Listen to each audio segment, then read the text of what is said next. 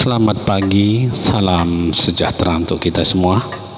Bersama lagi dengan Pusat Pemberitaan Media Suara Semesta dalam edisi hari ini, hari Kamis, tanggal 21 Oktober 2021.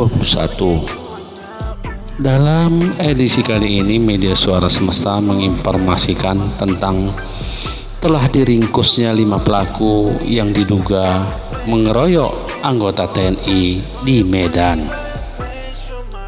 5 orang diduga pelaku pengeroyokan seorang anggota TNI Angkatan Udara di kawasan Kelambir 5, Kecamatan Medan Helvetia, Kota Medan, Sumatera Utara ditangkap polisi. Kabar itu dibenarkan Kapolrestabes Medan Kombes Pol Ringkus Rabu 20 Oktober 2021.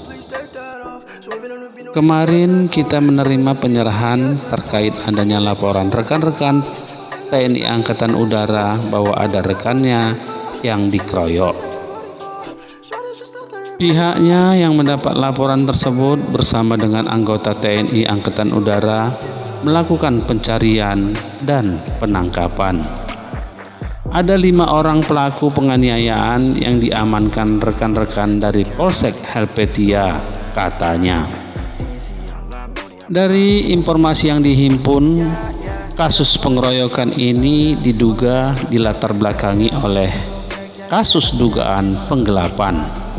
Riko mengatakan kelima orang yang ditangkap dibawa ke Polrestabes Medan guna pemeriksaan lebih lanjut. Hari ini hari Rabu sudah ditarik untuk ditangani Polrestabes bebernya.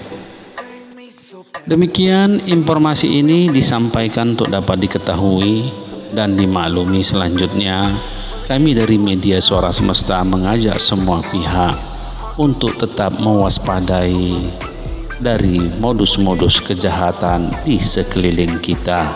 Untuk itu, kami ucapkan terima kasih atas perhatiannya.